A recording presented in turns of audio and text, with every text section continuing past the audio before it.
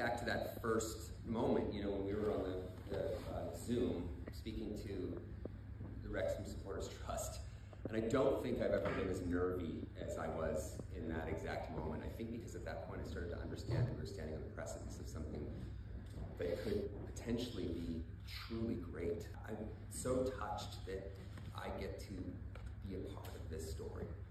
I know that we're here so you guys can thank us for some reason, but I feel like it's the other way around, and we want to thank you. Sports is storytelling, and it's about connection. I've been able to forge these connections between people who live all the way across the world. I firmly contend that that connection of the people of Philadelphia, the people of Wrexham, I think you can find in the middle of the United States, in the middle of Saskatchewan, in Brazil, in China. I believe we're all the same, very specifically working class people.